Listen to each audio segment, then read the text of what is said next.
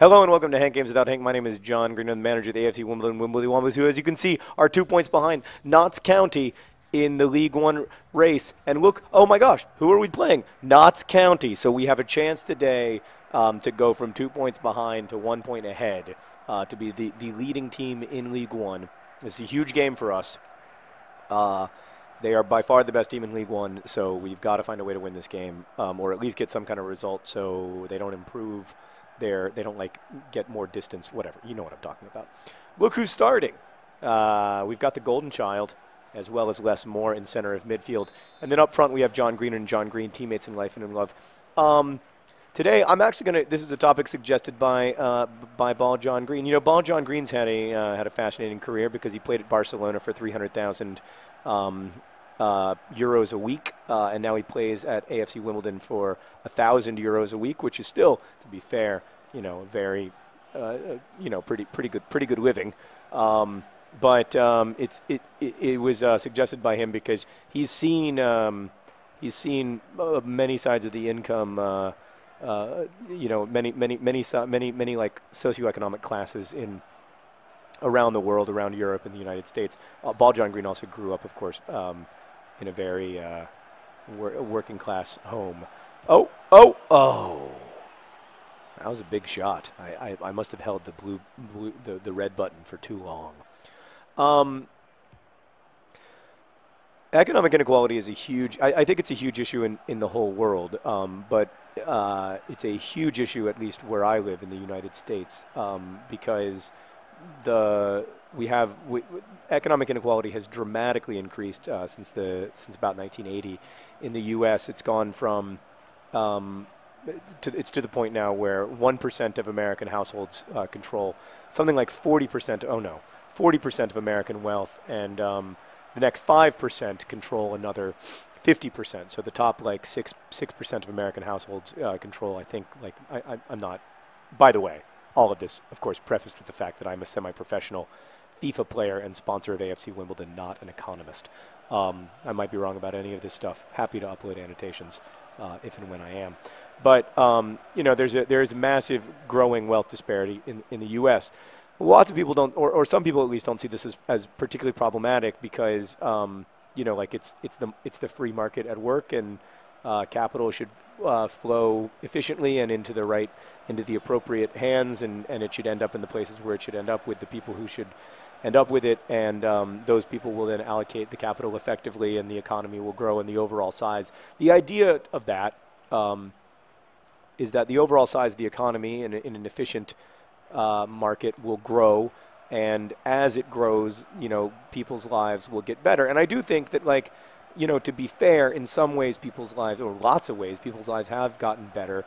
Overall, the average American life, I think, has improved in important ways since 1980. I think there have been, obviously huge technological shifts so that most people can, in the U.S., can afford, for instance, a smartphone, whereas in 1980 they could never have afforded a computer with even like a tenth the power of that they can now fit in their hands. And maybe some of that is down to the efficient distribution of capital and good incentives and all of that stuff.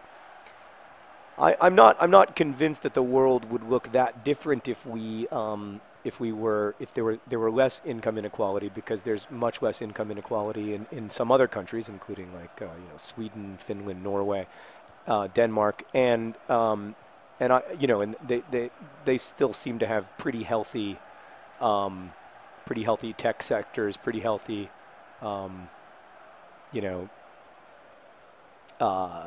markets. They seem to be doing fine. I think I've made this point many times to my well-heeled friends. I think income inequality is a threat not just off the post, not just to the poor, but in fact also to the rich, and that I don't really understand why, for instance, people who work on Wall Street or in investment banks or who make a lot of money would complain about higher taxes or see higher taxes as a burden or as a bad idea. I think I have some understanding of it. So I think this is what they think. They think I am paying a large amount of tax. Like if you make $1 million a year, you have to write a very large check to the government, or at least a lot of money gets taken out of your paycheck or whatever.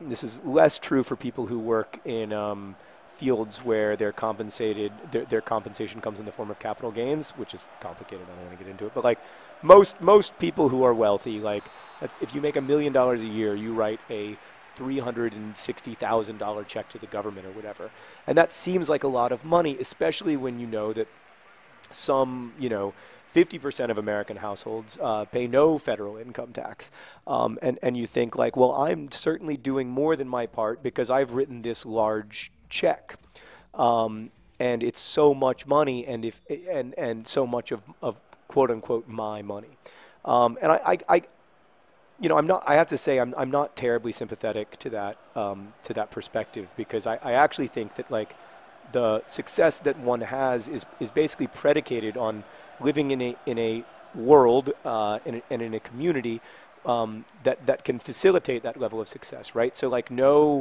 I've said this before, but like there's a reason why there are not currently any best-selling Somalian young adult novelists, and it's not because there are no talented writers in Somalia. It's because there's no distribution system in Somalia for young adult novels.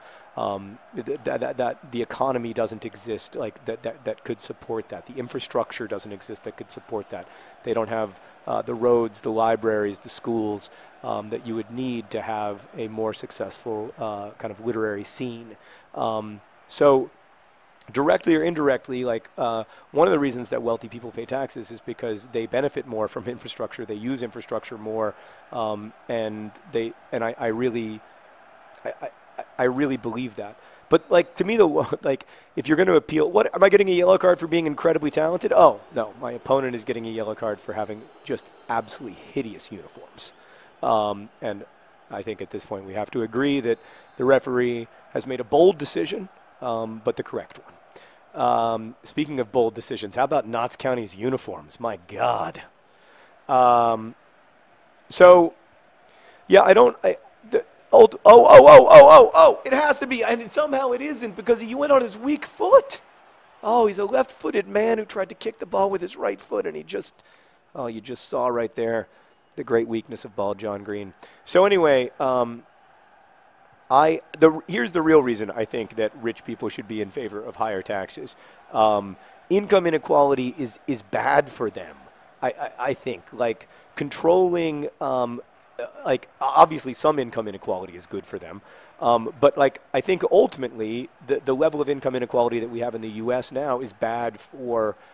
It's obviously bad for working class, middle class people, but I think it's also ultimately bad for wealthy people, because it leads to less economic activity. It also like the main threat to their well-being is not anything that you can buy with money, because they have, if you're making that kind of money, you have more than enough money to pay for all of the things that you would want to be, like healthy and like have a stable family and all that stuff, like to own a home or whatever. Like you have more. Oh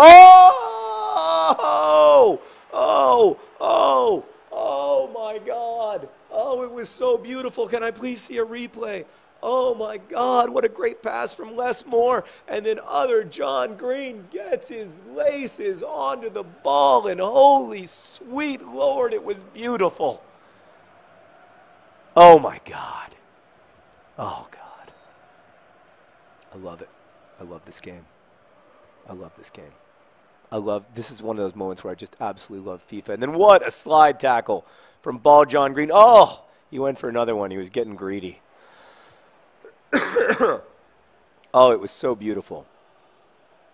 Oh, what is the opposite of heartbreak? Because that's what I feel right now. My heart is just full. My heart feels like it is healed. But yeah, so ultimately I think that really, really dramatic income inequality is bad for rich people, because I think that it means that there's less money flowing into the economy, there's less consumer spending, and there's also less, on a very like callous calculation, if you're super rich, the biggest threat to your wealth is like a Marxist revolution or some kind of dramatic, radical change in which people who don't make a lot of money are like, wait a second, why do you have all of the money?